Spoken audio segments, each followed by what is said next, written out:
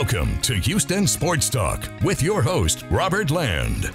Thanks for checking into the best Houston sports podcast, now part of the Bleav Network. And with the passing of legendary Rockets voice, Gene Peterson, I wanted to pay tribute to Gene and welcome back a couple of friends of the show.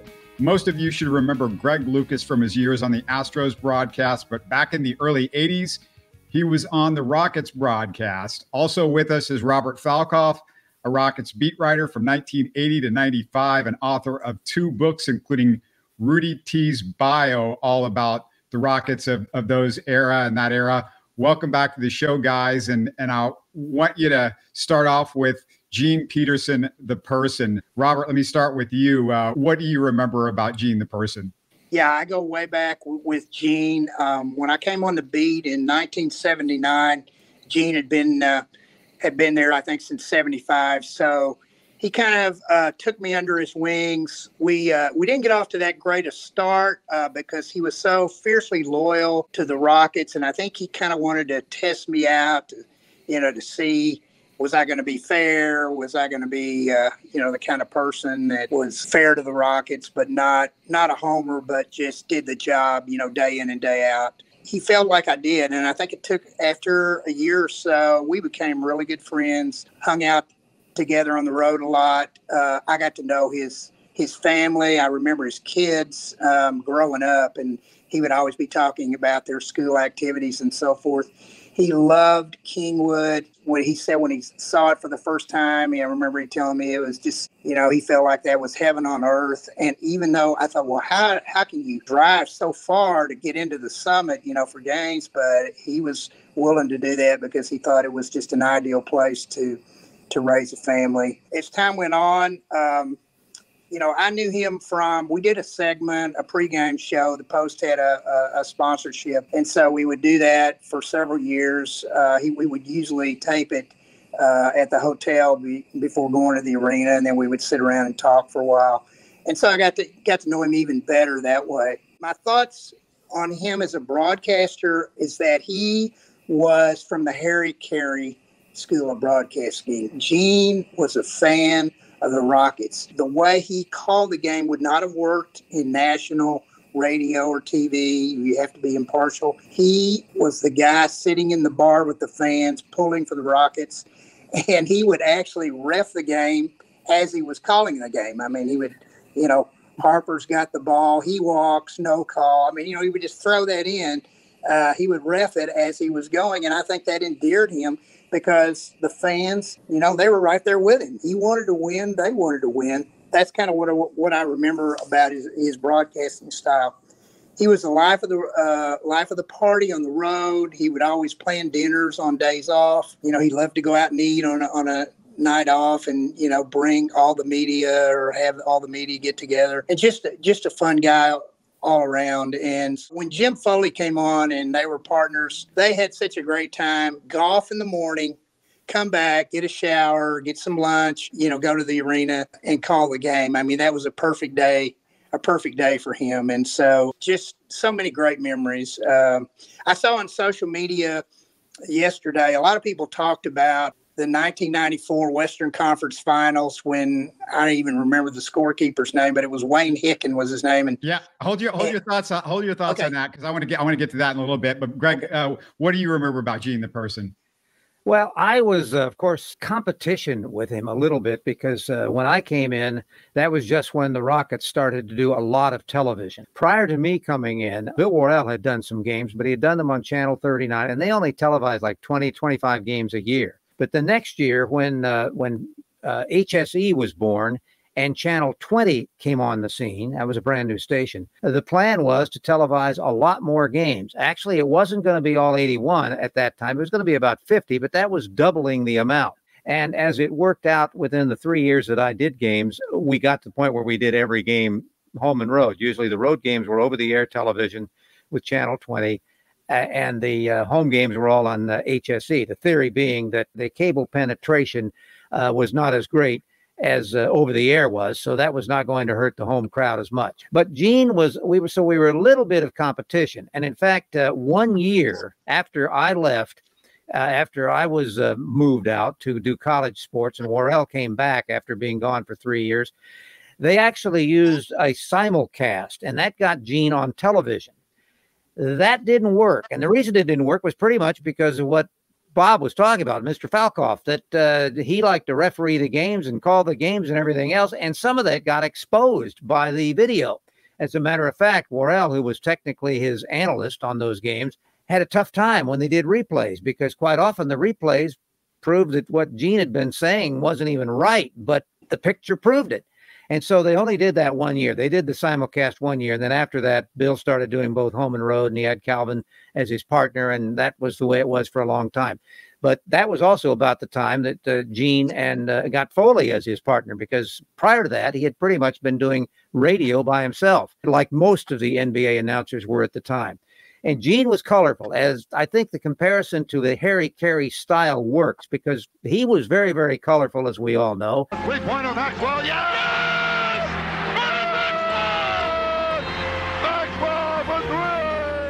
He came up with pet phrases that stuck.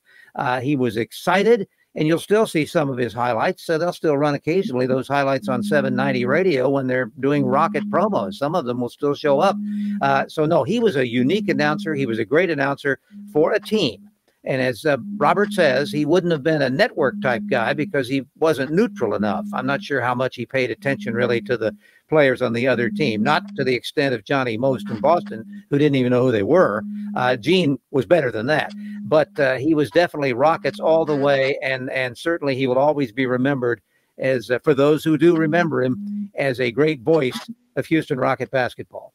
Before we started recording, Greg, you told me how Gene got hired. You've heard this story before. Can you tell that? Well, he had been the first announcer for the Rockets was a guy named Art Ekman. He had actually been with them in San Diego, and he came with them in Houston. At that point, Gene was working for KPRC Radio as just a sports guy, news guy, whatever. He had a career that started him like many radio guys in one town, another town, native of Minnesota, but he'd been all over in various places. He got to be knowing Ray Patterson pretty well because he'd been covering the team. And Ekman was not living in Houston at the time. And so what happened one off season, Ray just decided, Peterson, you're going to be my new voice of the Rocket. And Ekman didn't even know that yet at the time, but he got the word. And something similar had happened to Ekman in San Francisco, one of the other cities he had worked, when the San Francisco station all of a sudden decided that they were bringing in Al Michaels to be on the Giants crew. Ekman had been on the Giants crew the year before, and all of a sudden he was replaced. So he had a long career, by the way, Art Ekman, out of Atlanta, and he did a lot of motorsports. He was in the business for over 50 years. He had a great voice. But in two occasions, because he did not live in the city for who he announced, that axed him. For Peterson, it worked out great. 33 years as the voice of the Rockets, and I think no Rocket fan is upset with that at all. Oh, no way. And just a quick reminder to our audience that I also want to ask you guys your favorite Gene Peterson memories. Put it in the YouTube comments, click the like button, and subscribe to support the show. You can also subscribe on your favorite podcast app. And guys, you said it, Peterson style, of course, straight up Rockets fan. He was yelling at officials for missing calls or getting frustrated when the team wasn't playing well. The Jazz playoff game, Robert was mentioning earlier, it's now legend. Gene's call, start the time clock, start the time clock. Can you believe this? They haven't even started the clock. What do you remember about that game, Robert? And what was your impression of his style? Well, I was sitting behind Gene and Jim down. They had the media, the print media up above where those guys were, and they were down on the court. And so I had a good view of it. And what happened, the poor guy, he just got transfixed by the game. There were, I think, 14 seconds to go. The Rockets might have been up a point. Utah had the ball, and they inbound, and, the clock doesn't start. They kept playing and playing and playing. And Gene and Jim are going crazy down there. Well, start the time clock. They're not even starting the clock. They didn't even start the clock. They haven't even started the clock. They haven't yet. Finally, the Jazz they couldn't get a shot off. They finally get a shot off, and after it seemed like an eternity, they finally ended the game, he started the clock way, way, way late. Can you believe this? They haven't even started the clock. We got it anyway. We got it anyway. Take it in. Jess Kersey had come over, the official. These guys are, they're screaming and they're yelling at him, and Jess Kersey goes, I used to respect you guys.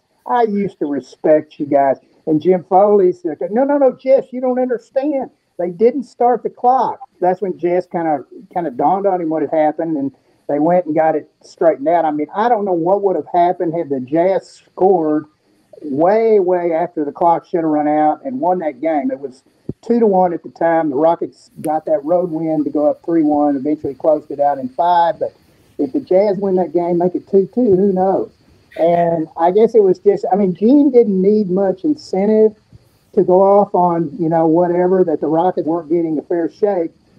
Certainly in that case, he was right. Of course, I wasn't listening to the broadcast, but I guess it was legendary. I saw so many comments on social media and people yesterday talking about, I remember when he said they didn't start the clock. But it was wild if you were there in person. It was certainly an epic moment in Rockets history. That's one of the things they do play occasionally on 790. And so you can actually, if you wish, time it yourself to see how long it actually was. And it was a long time before they got that clock started.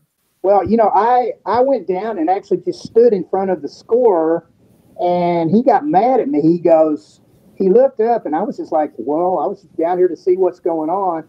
And he said, I don't have to answer to you. And so I go, well, no, you don't, but let's get this right. But anyway, it played out. The Jazz never got the ball in the basket, and so the Rockets had to play defense for way longer than they needed to win that game, but they did, and went home and closed the Jazz out, went on to the finals. Well, as a kid growing up, I fell in love with the Rockets, mostly to Gene Peterson and Jim Foley on the radio, and we didn't have cable in those days. Only about half the games were televised over the air, so I'm in my bedroom in Sharpstown playing with my Nerf hoop and listening to those guys.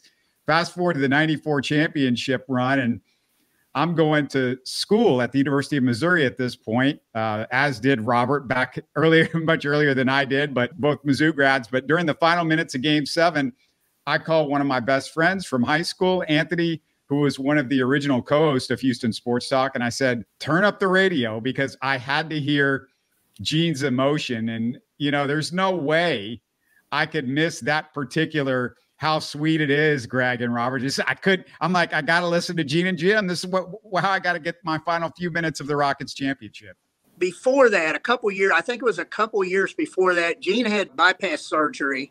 And one of the things I'm really proud of is that, I got to go to the hospital, and my dad had bypass surgery. So I kind of knew the procedure of how you recover. It's a day by day. You just feel a little bit better every day. And I just remember going to the hospital, and Gene was there, and I just said, let me tell you my personal experience with my dad.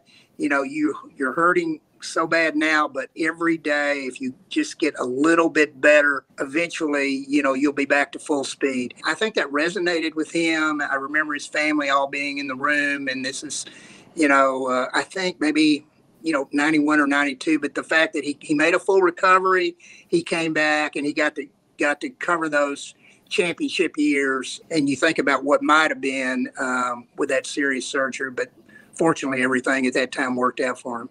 Greg, as you know, when you're a broadcaster, it always helps to have that signature phrase. Everybody, of course, thinks of how sweet it is, but Gene's other one was backing it in, which made it kind of perfect since he got Moses, Akeem, Barkley, and Yao. Well, and the thing is, if you have a pet phrase, it's got to be accurate, and that's accurate. That's exactly what was going on. In other words, your whole point when you're doing radio is to paint the picture, because nobody can see what's actually going on. You got to go geography. You got to go left side, right side, which you don't have to do in television. But you have to do it because nobody can see. They are listening to how you paint it, and backing it in is exactly what was happening at the time.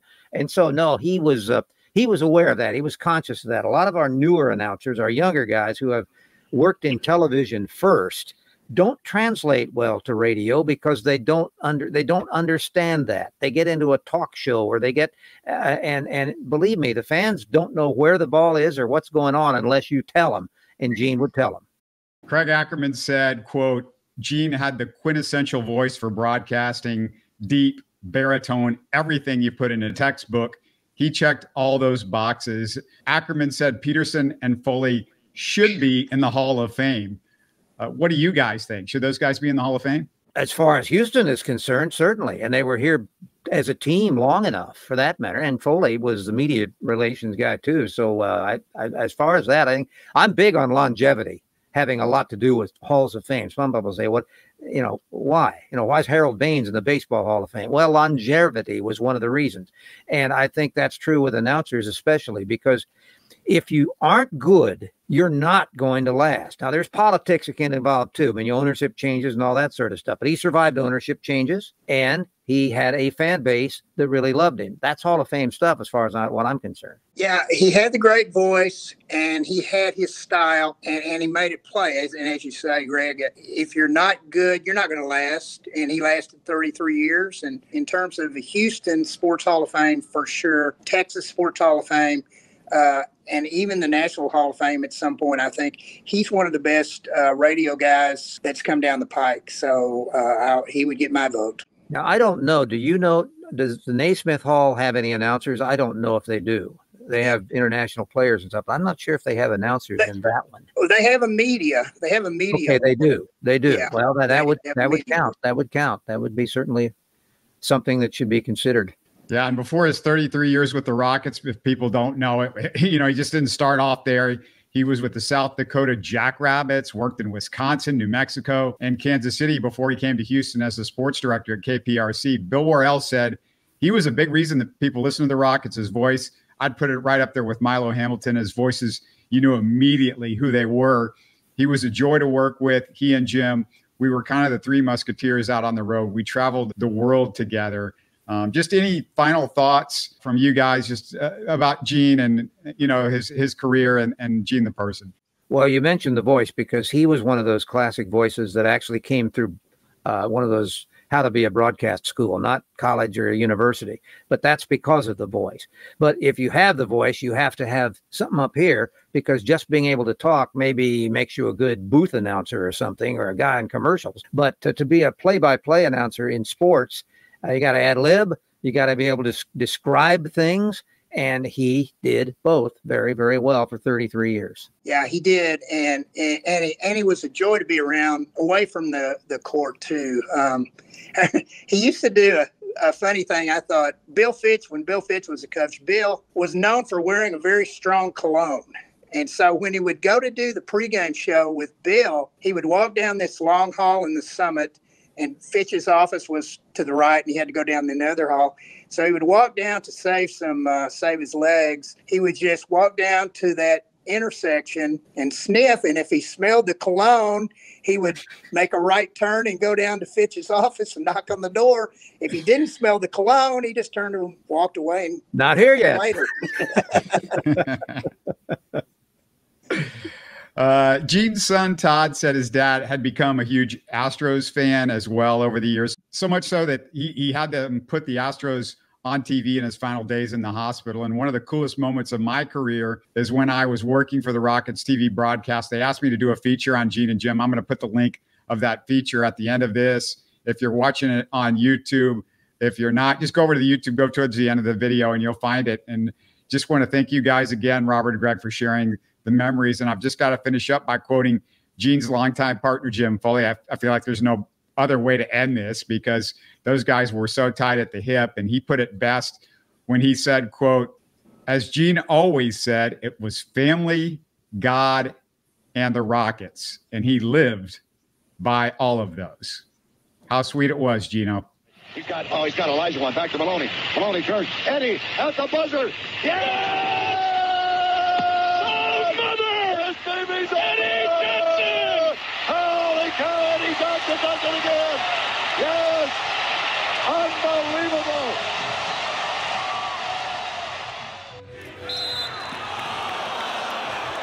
You're listening to Houston Sports Talk. Hey, don't forget to support us by subscribing and commenting on YouTube. You can always listen to us on Spotify, Apple, or your favorite podcast app. Tell your friends about us and share our show links on social media. Spread the word, everybody. Thanks for listening.